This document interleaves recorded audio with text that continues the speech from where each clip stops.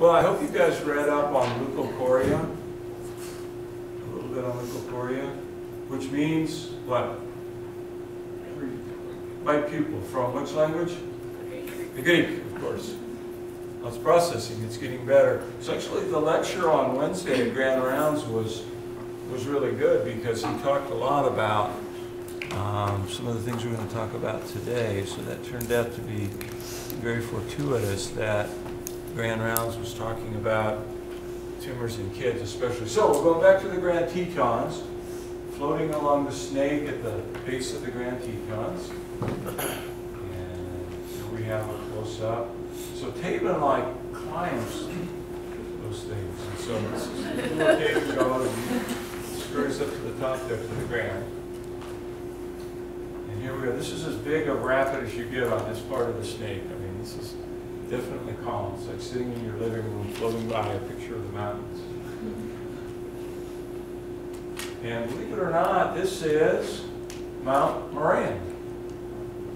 Named after the Moran Eye Center? No, not really. John Moran was a naturalist at the turn of the century. And so this is named after Moran, not John Moran.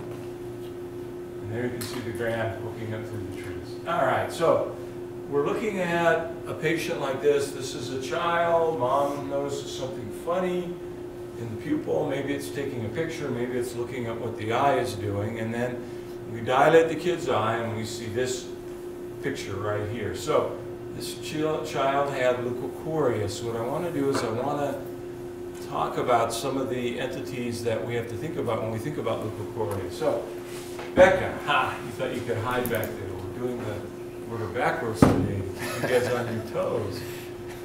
Differential diagnosis of leukocoria. What's the first thing that comes to mind when you think of leukocoria? Retinoblastoma. Retinoblastoma. Tara? Cataract. Cataract, congenital cataract. Fever. Fever, what does that stand for? I always use the abbreviation, so let me think of this. Can't come up with Familial, I'll give you a hint. Familial exudative vitreoretinal retinopathy. All right, so on a list of 12 causes, that would be 13. It's on there. But it's on the list. Very good. Julia? PHPV. PHPV, what does that stand for? Persistent fetal vasculature. Yeah, now it's called persistent fetal vasculature. It used to be called PHPV. So if you see that, persistent primary hyperplastic vitreous for PHPV, or now it's persistent fetal vasculature, PFV. Coats disease. Reese.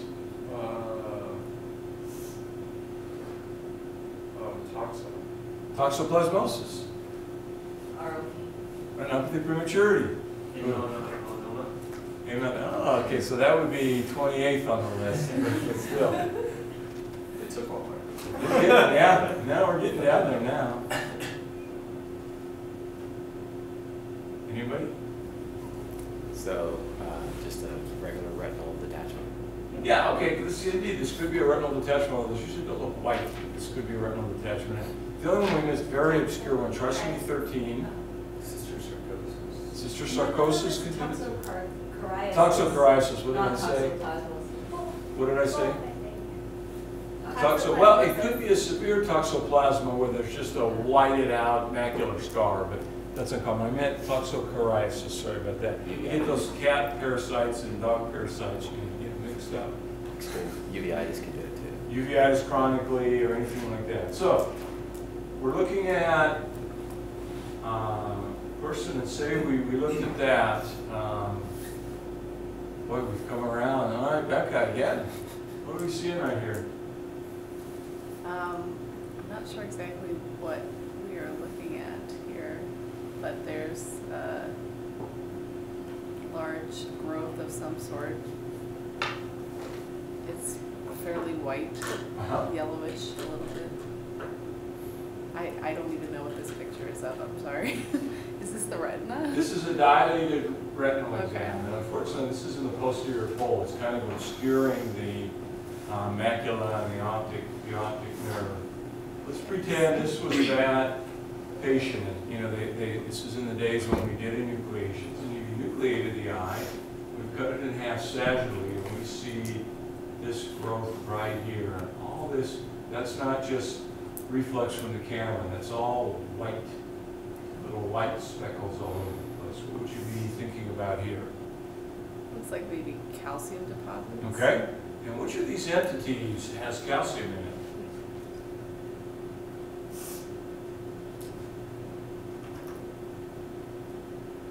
I don't know. So retinoblastoma, one of the things that we use to help us discern retinoblastoma from these other lesions is calcification. So if you put an ultrasound on here, now obviously kids, especially if they're young kids, they're not going to let you just put an ultrasound probe on them. So you have to do this under anesthesia. But if you put an ultrasound probe on there, and you just do a B scan, this tumor mass will show up on the B scan, and then you slowly turn down the gain, and when sound waves hit calcium, they bounce off. And so you get all these high spikes on an A scan. On a B scan, you have these bright spots. And then as you turn down the gain, the whole eye disappears, but the calcium still stays there. And so calcification is one way to help differentiate some of these lesions. And when you have a retinoblastoma, one of the characteristics of it is it tends to be calcified. And you can see right here on this gross picture, these white flecks on here are all calcification that's on that tumor.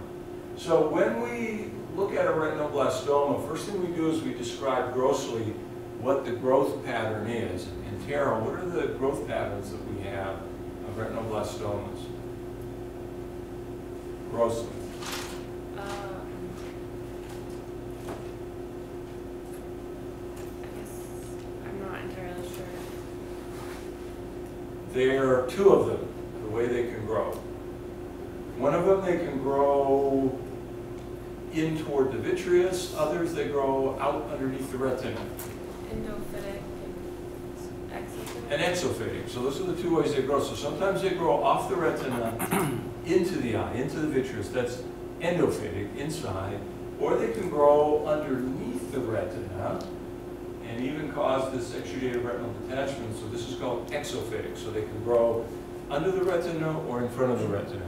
Exophytic, endophytic. Now here you can see one grossly right here, and here's an eye that's been removed, and this one is growing kind of inside of the retina. So this is now what we call endophytic. But when you look at these already, even at low power, you're starting to see these little areas of this magenta staining, and this is the areas of calcification. All right, so when we look at that, Chris, what are we seeing here that kind of characterizes the growth pattern of these lesions? So we've got the areas of calcification, and we've got necrosis, kind of separating these areas of dividing cells that are kind of purplish there. So what happens is these tumor cells grow very fast. You know, in the third world, unfortunately, they have a lot of trouble recognizing these. And Bob was talking about some of the cases he's seeing, unfortunately, in Indonesia, where the kids just aren't coming in early, and these can grow explosively. And when you look at these at low power, you'll see in the center of each of these clusters of cells a blood vessel. So what happens is these cells start growing, and they literally outgrow their blood supply.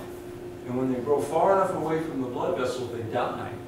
And these areas here are necrotic, and then you get secondary calcification in the necrotic areas that we call dystrophic calcification. That's where the cells outgrow their blood supply, they die, they become secondarily calcified. Here you see again, viable tumor cells around the blood vessel in the center, and then they outgrow their blood supply, they die, and then you get the secondary dystrophic calcification. That's a real tip-off, because these other lesions that do this don't form those calcified areas like this. All right, what's the, Julia, what's the classic finding we see at a higher microscopic level that discerns these retinoblastomas? These are Flexner-Wintersteiner rosettes. All right, so these are called Flexner-Wintersteiner rosettes, and these are the guys who described it. Believe it or not, there's even a little mitotic figure there, so that just shows you don't usually see mitotic figures in the retina. For some reason, when retina becomes dysplastic, either from benign overgrowth or from a tumor, it tends to form circles. And so you get these Flexner-Wintersteiner rosettes. What's interesting is, in the center of these, they will often try to form a little bit of an outer limiting membrane. And so you'll often see a little line there. And then there'll even be crude attempts at making early rods in the center there.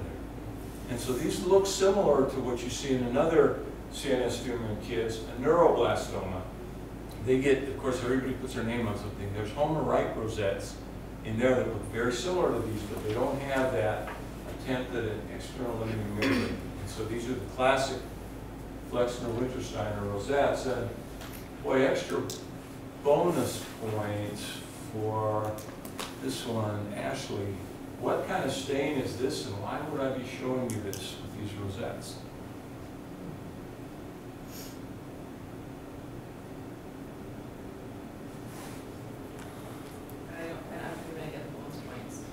Okay, so right here, I mean, no, this was a tricky one. I don't think they'll put this on boards, but here's the rosette, and right here there's this little blue in here. This is an Alshan blue stain. Now, remember our corneal lecture? What is our corneal dystrophies? What does Alshan blue stand for?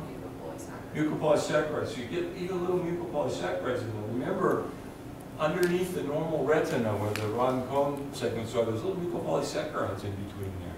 And so when they're trying to make these Flexner-Wintersteiner rosettes, they actually make mucopolysaccharides there. So you don't get counted off for that because that was a bonus question. Now, here's your real question. This kind of looks like a rosette, but it's a little bit different than a rosette. It's almost like it's a broad horseshoe instead of a rosette. And if you look at it, there's the external limiting membrane there, which isn't really a membrane. It's the little junctions. And it's attempting to make rods here. What do we call that? A floret.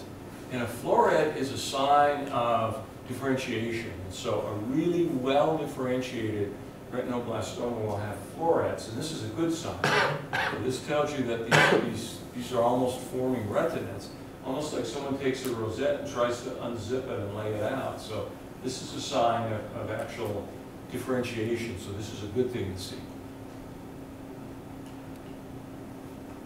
So what we're trying to show here, Reese, what kind of structure is this right here and this right here? Those are blood vessels. Blood vessels. Why is it dark around there? Is that calcium?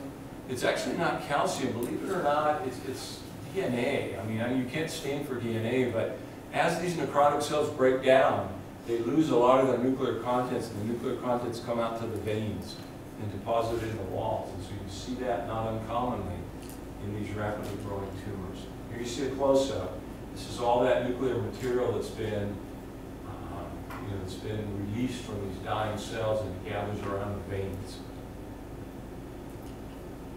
There's a close-up. It does get some calcium also. There's definitely some calcium here. So you do get half credit. Eileen, what are we looking at right here? We're looking at, there's the lens at the top. Okay.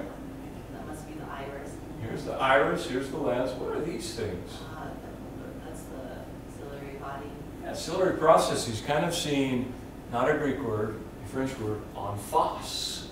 So a flat, whereas they'd say out there in West Valley, en facey. So this is an en facey view.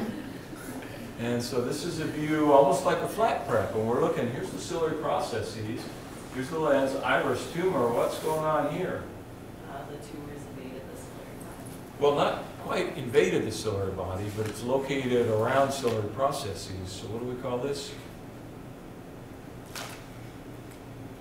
What stuff is usually in the hollow space there behind the lens? Vitreous. These are vitreous seeds. And so these are bad prognosis. This is not a good prognosis because you can get bits of the tumor break off from the main tumor itself and they seed the vitreous. So this is the anterior vitreous. Remember, there's vitreous even between the ciliary processes. And so these are seeds of tumor in the anterior vitreous. The reason why that's important, these are tough to treat. Systemic chemo sometimes doesn't get in there, and even intraarterial chemo has trouble getting there. These are ones where you may even have to do intravitreal chemo injections to get these vitreous seeds. Other Chris, what are we looking at here? This is the angle. So the cornea is inferior on the photograph. So what's wrong with this picture? Oriented incorrectly. Exactly. See, I put one in every once in a while, see if you're paying attention. So this is upside down. And you see here's iris, here's cornea. What's going on here? Looks like necrotic tissue in the angle, it's clogging up the trabecular meshwork. Not even necrotic, some of those cells are still alive. Get your seed that spread at an angle. Exactly. You can actually get tumor seeds from retinoblastoma spreading to the angle. And in fact, in advanced cases, you can even get almost like a hypopyon.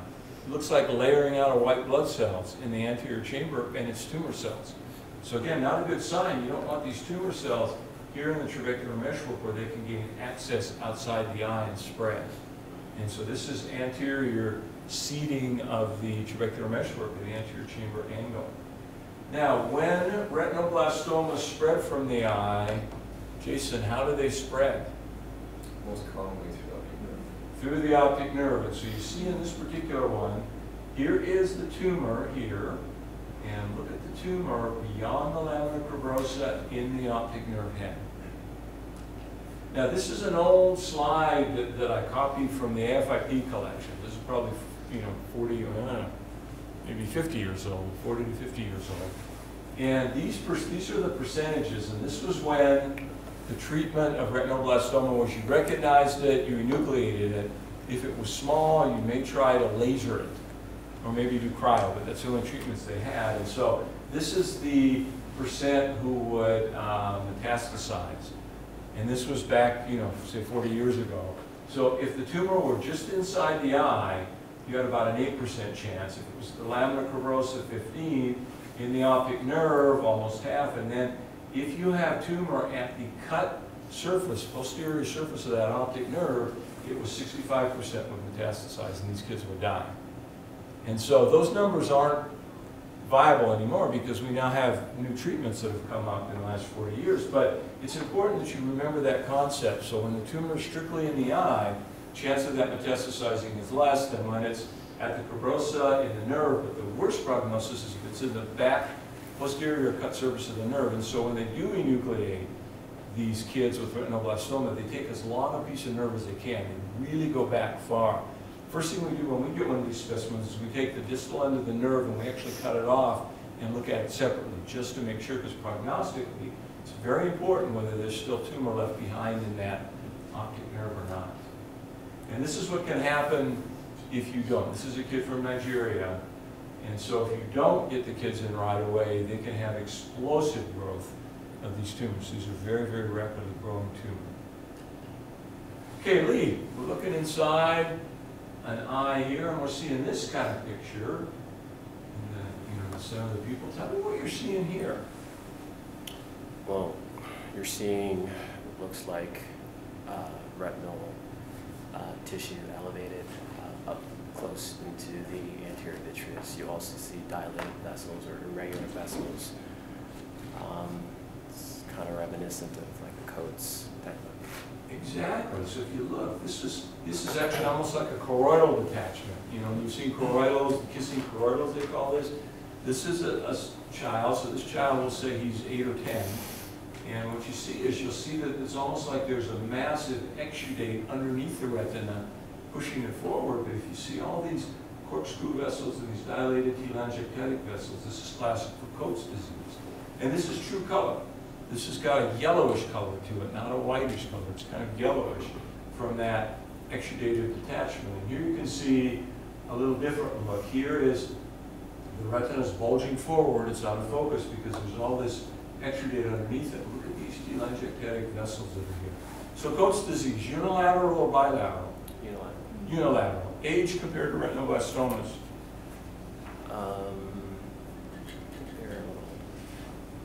Like 8 or something. Yeah, so older. Retinoblastoma, most common age, if you look at most studies, is roughly 2 or less, 2 years old or less. These kids are 8, 10 years old when this shows up. Male or female more? Males. Male, for some reason. Not sure why that is either. And so unilateral male is a little bit older than retinoblastoma. And when we look, this is cut in half sagittally, and this is a globe growth. And if you look, this is all exudate. And so when Jason looks at one of these in the lab, exudate is the consistency of jello. And so you hit that with a forceps. It's like gelatin because it's protein rich, it's lipid rich. It's like almost like super serum, if you will. And what are we showing here? Looks like lipid. The deposits. Well, these are those telangiectatic vessels, and there's a lot of lipid in here. And then when we look at the exudate, what causes these banana-shaped clefts in the exudate? Calcium, or not calcium, but cholesterol. Cholesterol, exactly. So remember when we talked about if you want to look at a tumor that's got fat in it, you have to do it fresh. Because when you process this, you put it through cycles of dehydration and other things. What happens is that the lipid gets leached out, so it just leaves an empty space where it was. And cholesterol leaves like a banana shape. So you've got these banana-shaped clefts. These are consistent with cholesterol. What kind of cells are all these right here? Is that macrophages? Macrophages. And so they're attempting to kind of come here and eat up this exudate. So these are all macrophages. And again, if you want to sound intelligent, you say macrophages. You put a fake British accent on it, means you're intelligent. Macrophages. Sorry, Reese, but for some reason, I don't know, maybe I'm culturally biased, but when you put a southern accent on it, it like takes 20 IQ points off of your perception of the speaker. Whereas if you put a British accent on, people say, oh, he must be smart, he's talking British. So kind of the opposite. All right, so Becca. I'm sorry, this picture's out of focus. I apologize. I don't take pictures of kids in my clinic. I don't have kids in my clinic, so this is a copy of the picture. What do we see in here? The pupillary reflex looks abnormal. Yeah, so you've got a leukocoria again, a white pupil. Now again, right here, this is kind of crystalline lens here, and it's pretty clear. And then over here, you've got all this stuff either behind the lens or even starting to go into the lens. This is clear, and this is behind it or starting to go in. Here's the last hint. What are these right here? Those transillumination defects. Can't really. Here's the pupil right here.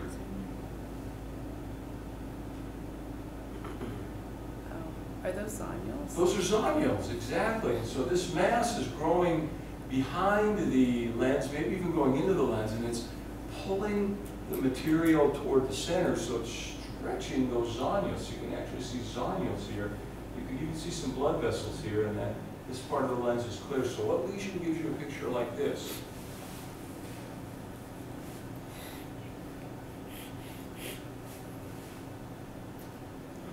I don't know.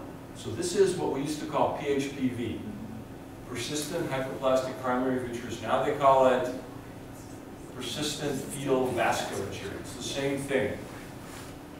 And so this is it from behind, kind of showing these pulling in of the ciliary processes and pulling in of those zonular bundles with this lesion. Now, what is thought to be the cause of this lesion?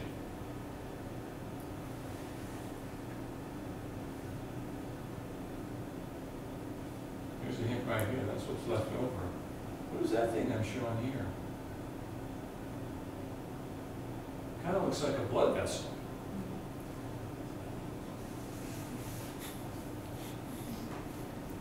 So this is caused by non-regression of the hyaloid system that serves the eye when it's forming. So in embryology, remember, you get a hyaloid artery that comes in and actually branches out, gives blood supply to the inside of the eye, also to the area behind the lens and around the lens.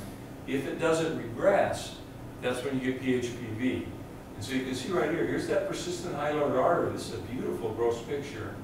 Here's this mass growing behind the lens, even into the lens, a little blood here.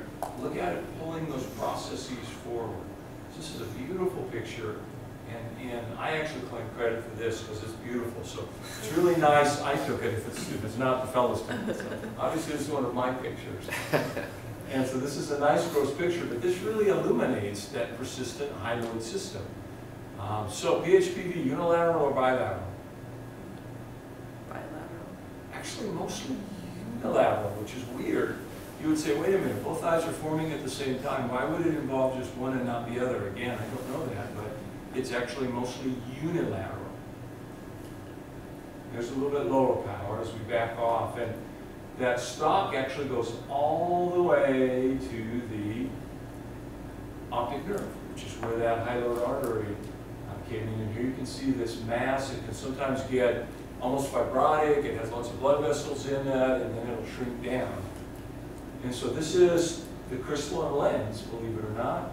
This is that hyaloid artery coming into it, a bunch of little arteries behind it, and then some connective tissue actually invading the crystalline lens. This is what's left of lens material up here. Dr. Mamalis, Huh? 2 pictures back when you showed. Could toxocare also look like that? It could, but you usually don't have a stop going back to the optic nerve in toxocare. So you get a mass behind here, although it's usually maybe over here, but you don't have that stalk of that remnant hyaloid artery, so that's what you don't see. You can get a retinal detachment from toxocare, but you can see the retina's still back here, so this is actually a vessel remnant. And here we have some pathology, and you can see that here's the growth into the crystalline lens, and it's pulling ciliary processes over. Look at that, the ciliary processes. Here's the ora serrata, and the ora serrata is behind the actual iris, and so it's really pulled everything in as it's shrinking. This is a big exudative detachment. And here you can see it pulling it in again. Here's the iris. Here's the aura. These are these ciliary processes being pulled over so it can really suck them over. And so this is a PHPV kind of pulling into the center and causing these problems. These are kind of tough to treat sometimes because even if you remove that lens itself and you get rid of all the stuff that's in there, you still have a retina that just doesn't want to detach properly. So these are, you can do heroic measures and these kids still don't do well. Tara, what do we see in here? It looks like a Bergmeister papilla. Well, yeah, Bergmeister's papilla go along with it. Now, the Bergmeister's papilla is the connective tissue associated with this. And this is, it's called a corkscrew vessel, but this is the posterior part of the hyaloid artery system that hasn't completely regressed. So this isn't quite PHPV. This is just normally the hyaloid artery regresses, and at this point it didn't completely regress. So you're left with this little corkscrew vessel. And the Bergmeister's papillae is the connective tissue around it. So here you can see part of the hyaloid artery that is still present coming off there. And then this is what it looks like. So you see that remnant hyaloid artery coming up off the nerve. Believe it or not, these people see fine. This usually doesn't affect the vision, and this is just kind of the most mild form of a non-regression of the hyaloid artery system, where PHPV is the most severe form. Who's only within 2 Well, not really. They usually don't. It's very uncommon to bleed. All right, Chris, what do we see in right here? So you see kind of a white reflex there in the left eye. I don't see any associated vascular yet. It's actually bilateral. Yeah, it's bilateral. So, I mean, I guess I don't see any other kind of things that suggest something other than a cataract or bilateral cataracts. So when you see a bilateral white pupil, first thing you got to think of is a bilateral congenital cataract. And that's important that you recognize that right away because congenital cataracts are like an emergency because kids can get amblyopia. Bilateral less bad than unilateral. If you have a unilateral congenital cataract, they can get severe lifelong amblyopia, so you got to get that out of there right away. This could be a bilateral cataract. And we look inside, and let's say this isn't quite that kid, but same disease entity. We look in and we see this. So there's dragging of the vessels. So you see the vessels are pulled temporally here. So what entity gives you that? ROP. Exactly. So retinopathy of prematurity, now in its severe phase, before we knew what this entity was, retinopathy of prematurity can give you bilateral white pupils because you get a retinal detachment that pulls up behind the crystalline lens and can look like this. This is the phase that we'll often see either when they've been treated or when it's regressed. You can see years later this ragged disappearance in retinopathy of prematurity. Now this is the end stage of retinopathy of prematurity, and this is that entity. They used to call this condition retrolental fibroplasia. And it's not really fibroplasia, it's a total RD. And so you get a total retinal detachment from neovascularization that can occur. So remember what happens to trigger these is these kids actually get too much oxygen. And these kids are in the NICU, they need lots of oxygen. You really want to monitor the oxygen closely because if you give them too much, it'll actually cause the normal progression of the retina to stop cold, and then you have an area of avascularity, especially temporally, and then you get neovascularization in there. So that's when they do cryotherapy or laser to try to kill that off. And so this is the end stage. You actually get a total retinal detachment. It's got a lot of exudate in it, and you get this closed funnel behind the optic nerve that can almost look like a congenital cataract. You can have a white space there. Again, once it gets to this stage, these are real buggers to treat. And Steve Charles, who's just a crazy, I know him, just a crazy guy. I mean, he's the most aggressive retina guy I've ever seen. He does like, you know, he's in Tennessee, he does like 12 vitrectomies in a day. I mean, he's just insane. And he's just a wonderfully gifted surgeon, and even he can't make these kids see better. So these are really tough once they get to this point. So this is a situation where you want to prevent it from getting to this point. This is what it looks like pathologically. Okay, Chris, bonus points. What kind of surgery has this kid had?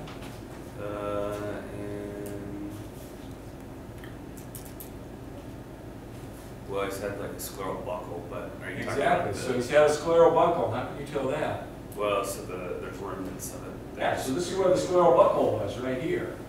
And so they tried to do a scleral buckle to save this eye. And you see again a funnel-shaped retinal detachment and previous scleral buckle in this kid. Julia, what are we seeing here? So, this is a specimen of the whole eye, and it looks like a white mass, essentially, and it with some RD. Yeah, With white an mass RD. with some RD. With an RD. Yep, yep. So, I mean, it could be a lot of different things. Could be lots of things. And then we do the path, and the heck is that? Toxocariasis. Exactly, that's a toxocariasis cyst. And so, how do these kids get toxocariasis in the eye? From dog stool. Exactly. So what do kids do? You know, puppies, what do puppies do? Puppies eat their stools. And then what do kids do? They play with puppies, and puppies lick their faces, and they get this stuff. It goes into their GI system, then goes through the GI wall, and then can be disseminated throughout the body. And one of the end organs where these toxocariasis cysts can go is the eye. And so again, these are very difficult to treat because if the parasite keeps growing in there, it can cause damage to the eye. But if you try to kill the parasite, then that dead parasite releases all kinds of bad humors into the eye, and that can make the eye have a lot of inflammation in it. So fortunately, very rare. But toxocariasis is always on boards as a potential cause for leukocoria. All right, Ashley, what the heck am I showing here? First of all, where in the eye am I? So you're the ciliary body. Exactly. There's the iris, cornea, ciliary body. And so there's a large nest of cells. And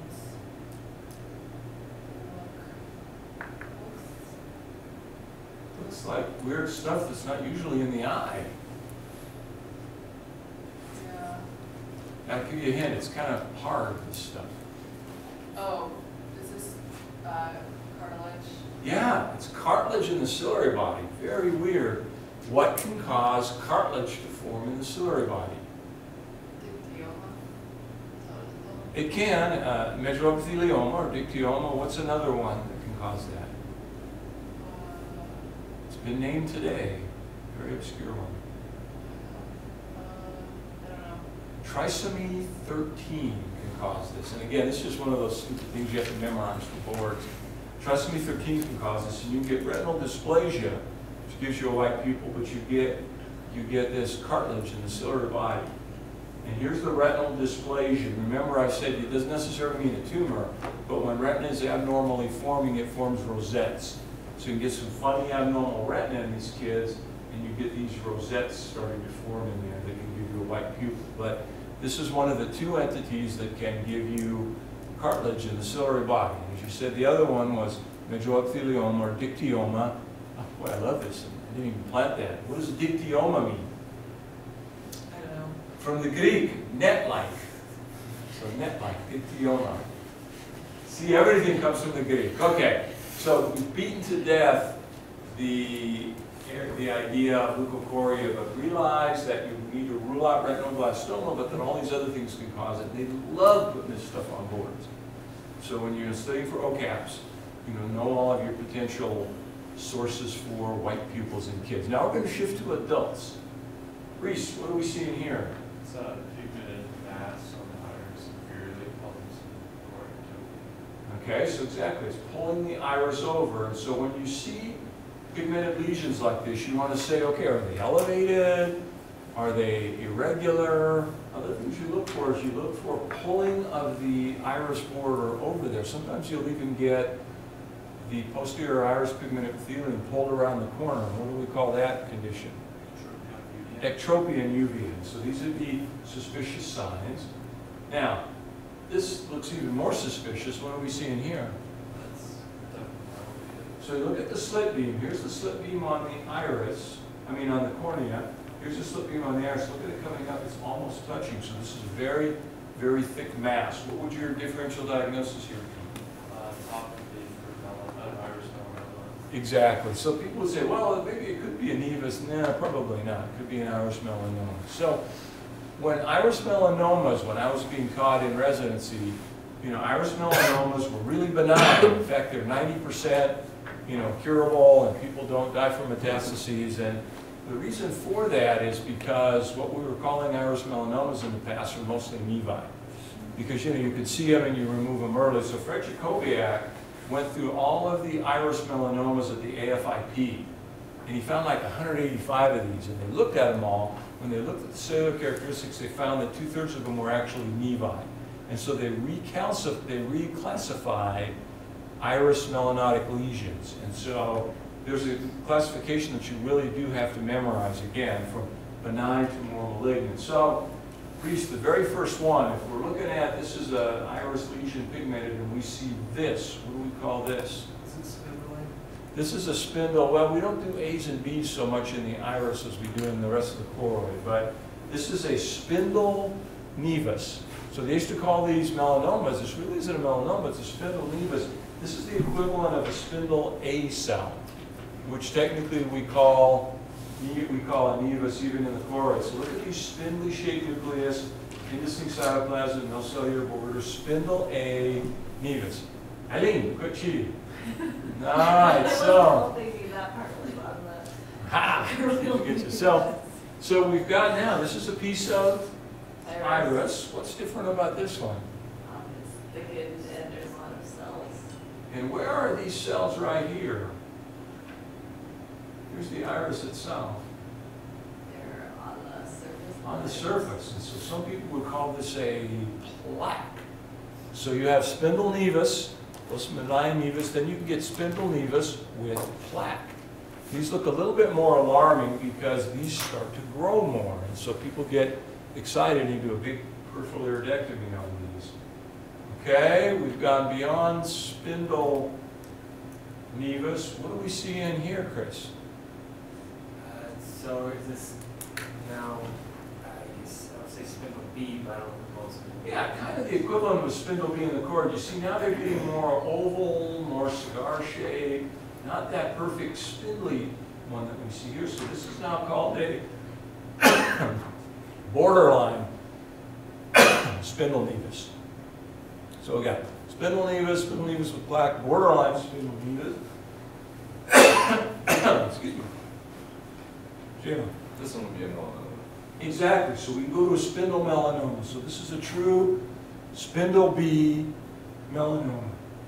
Cigar-shaped oval cells, single nucleolus in them, indistinct cytoplasm, no cellular borders between. So this is a true spindle B or spindle melanoma of the iris. All right. What are we seeing right here, Lee? The rarest of these lesions.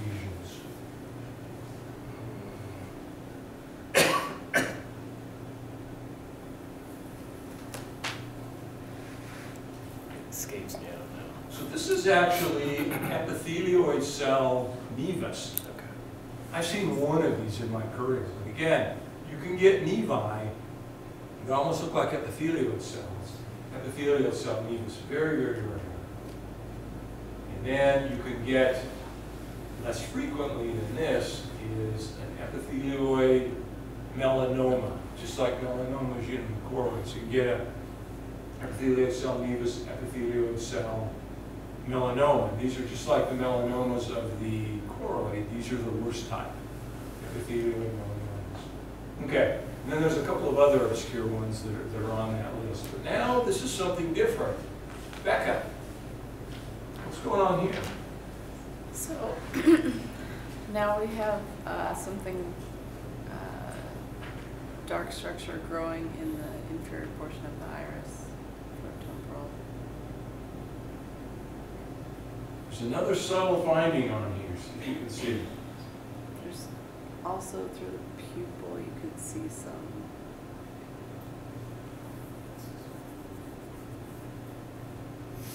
I don't know how to describe Look that. at this right here. There's Yeah. a lesion right here. It kind of looks like it goes behind the iris, and maybe if you were to have X-ray eyes or a B scan, you could actually see through that and see those are all connected.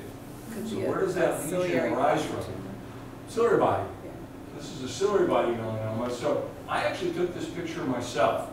So this guy was when I was in residency. He's a University of Illinois alum, goes to all their football games. First game of the season, could see the scoreboard from his seats.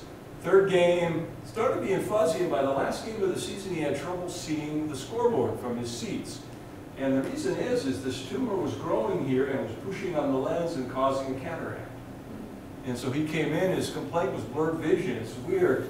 He didn't even notice that, which I find interesting. But, well, I mean, guys don't notice anything till the eye falls out. His wife was with him. You'd think at least, women look for stuff like that. You'd think that she would at least notice it. But he didn't even notice it, but he had a cataract, so he noticed he couldn't see the scoreboard. And so this is a ciliary body melanoma. Now, ciliary body and choroid, we all link together. And so they're a separate group from the iris melanomas. And here's another one. Here's that tumor poking out right there, and then here it is poking up here. And sure enough, here is a cataract starting to form next to it as it pushes that crystalline lens. So in that first picture, that what we were seeing in the lens, that was a cataract. That was a cataract, exactly. Well, the tumor was pushing against part of it. But that. This is the tumor here. This is a cataract. That little haziness there. And here's a nice gonio view. That tumor is sitting in the ciliary body here, and then it's pushing up into the angle. And so ciliary body melanoma with extension. Now, what are we seeing here, Tara? It kind of looks like there is either a cataract or something in the pupil kind of inferiorly in the picture. Okay. And then kind of in that same kind of line, there's that really large feeder vessel. And what do we call that?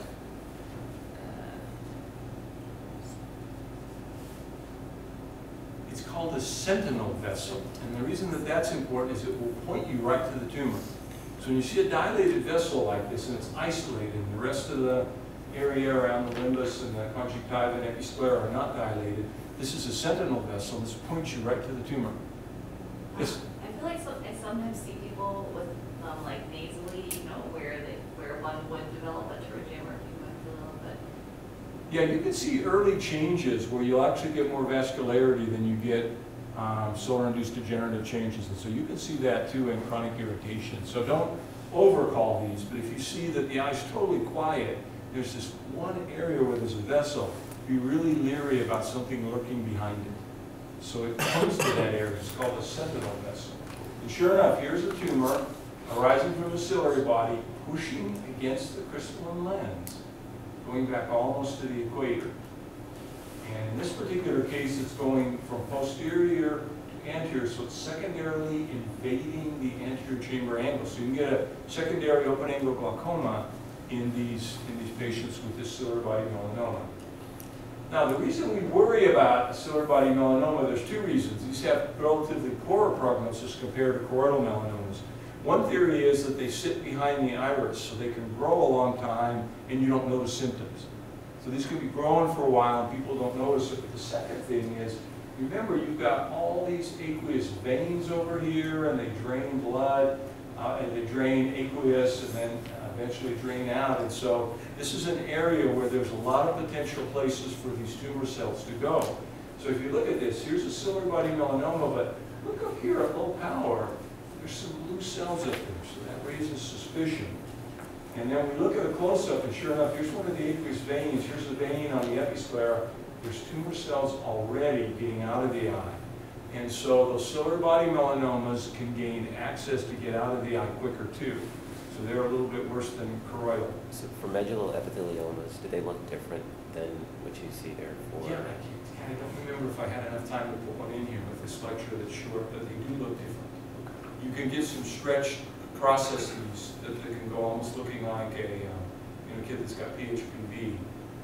But sometimes they can be confused for melanomas, and one of the important things to tell them apart is you do an ultrasound. Roger Harry's got that 50 hertz probe, which is really good, and when you look at medullal epitheliomas, they've got cords of cells trying to make ciliary body, and then in between them you've got tissue, so you get a lot of high and low spikes. Whereas the melanoma is very solid, and so when Roger does the ultrasound, the A scan, you get really low reflectivity inside them, so that's the way you tell them apart. All right, we're sitting here. Chris, what are we seeing here? Looks like a choroidal nevus versus melanoma. Again, it's really good that the lecture was last Wednesday. They were talking about Jerry Shields and Carol Shields' mnemonic that you do to tell you if something is worrisome, if it's a choroidal lesion. And what was their mnemonic? To look for, let me think about this. I was just thinking about this walking in. So it's or small. Actually, I think it's too fine. Oh yeah, to find small. The last two parts of it. Oh yeah, ocular melanomas. That's right. All right. So remember that mnemonic because that tells you the things to look for to make you suspicious for something that's a nevus, that's a melanoma, as opposed to a simple nevus. So it's a nice way of looking at them. They talk about lipofuscin on there. They talk about fluid. They talk about location and how big it is. And so if you remember that mnemonic, it really helps you to say, could this be benign or malignant? This looks pretty benign. It's not elevated. There's no fluid. There's no lipofuscin on there. Now, this, on the other hand, would you be more suspicious of this? Yeah. So you can see now, this is focusing on the surface of this growth, and that's why the optic nerve is out of focus, because there's a tumor underneath the retina pushing it forward. And so this is really suspicious for a tumor in the choroid. Now, if you look right here, this was something that at one time was called a nevus, so this isn't quite as easy to tell, but look at these little orange areas here.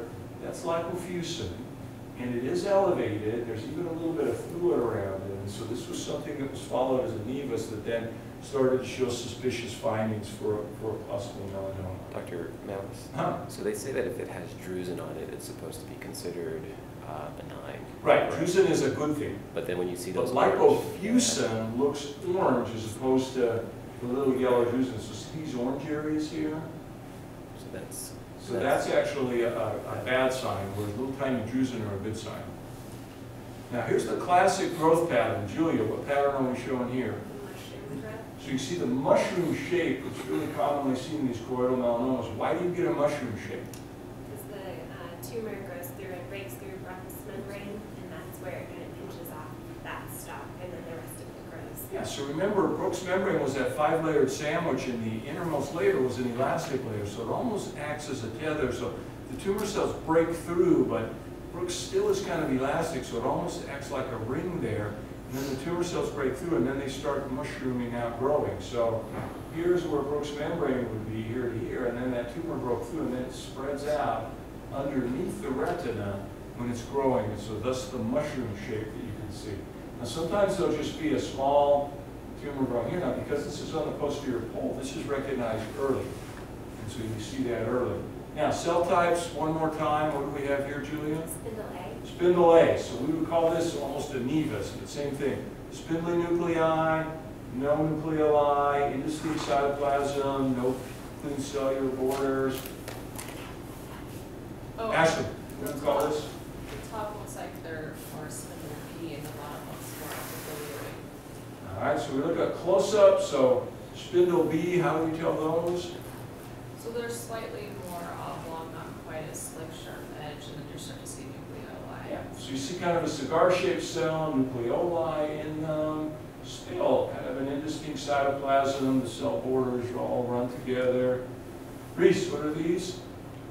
Those look more epithelioid. Epithelioid, so you see that they're bigger. Lots of disruption of the site of the nucleus. You see chromatin, you can see multiple nucleoli, but you see cellular borders now. Very big cell. They even get multinucleated cells. And so epithelioid, and that's important because that's the main prognostic factor of these tumors, is that spindly tumors, spindle B pure, have the best prognosis. A mixture of the two, mixed spindle epithelioid have a moderate prognosis. Pure epithelioid, which are uncommon, have a worse prognosis. So they're the most aggressive. And this is what you call kind of a mix. There's a few little spindle cells in here, not many, and a lot of epithelioid cells. So these can be pretty bad. Okay, Eileen, what are we showing here? There's a dark area on the surfaces, the outside surfaces. What is this thing that the forceps is holding up? Could be a blood vessel, Yeah, it could be a blood vessel. So how do these tumors get out of the eye? through the blood vessels. Yeah, so they go through the channels, and we call them emissarial channels. You know, emissary is something that goes through the front line to the other side. So emissary, you're going to talk peace with the other guys, you wave your white flag, you go through the line. And so this is an emissarial channel. So these tumors, they can't just eat through sclera. Sclera is really tough. And so anywhere where the sclera has a weak point, like a vein draining it, an artery coming in, a nerve coming in, that is where the tumors go. So this is a vortex vein draining the choroid. And now here you can see a tumor growing. It doesn't necessarily have to go inside the vein, but it goes along that channel where the vein has come. And then eventually you can even get outside the eye. It goes through the sclera and eventually on the surface. So we look very carefully at these globes that are removed with tumors in them to make sure that they haven't metastasized. And where do they metastasize to? To the liver. The liver. And what's our saying, how we remember where they go? Beware the yellow man with the glass eye. Think about it. All right? So when you're on oral boards, you always sit there going, yellow man, something about an eye. So, because these metastasize to the liver, most commonly. All right. Chris, 70-year-old woman, vague eye complaints. Kind of a creamy or white, irregular looking lesion under the retina. So it's just orbital lesion. All right, so it's definitely not melanotic. Sometimes they're unilateral, sometimes they're bilateral. So if we're looking at tumors to the choroid, some people say number one is melanoma. Others would say no. The most common tumor of the choroid is not a melanoma. It is a metastatic tumor. And so metastatic lesions can go to the choroid. And if you took autopsies, you would probably find more of these than we think, because when people get widespread tumors, they'll often go to the choroid. So in women, the most common tumor that you see is breast carcinoma. So you see these white, they can even be multilobulated lesions, irregular borders, even bilateral. And sure enough, when we do this, it's an adenocarcinoma. And so this is a breast adenocarcinoma. Now, if you really look at them now, adenocarcinoma used to be here, lung carcinoma used to be here in women. Now, it's getting closer and closer and closer. And so when they used to allow cigarette advertising on TV, there's this really sleek, sophisticated woman, and she smoked these really cool looking cigarettes. And the catch line was, "You've come a long way, baby." That was it. Okay, the advertising in the 60s, huh? And so the idea was that women are sleek and sophisticated too, and it's true. Women now smoke like men, and so they can die just like men do from lung cancer. So lung cancer metastases are going up and up and up in terms of women now, because women are now smoking like men. Fortunately, population-based smoking in the last 30 years has really gone down from like half the population to a fourth, but still a fourth of the population smokes. So lung tumors are commonly seen. This is a metastatic lung, which is the most common in men. And here you can see this is a lung carcinoma metastatic to the choroid. You can sometimes even get prostate tumors, you can get GI tumors. Okay, and we say goodbye to the Tetons. So, when we do our review for OCAPs, we're just going to flash slides as quick as we can, and you guys are going to say pattern recognition. That's this, that's this, that's this. Questions?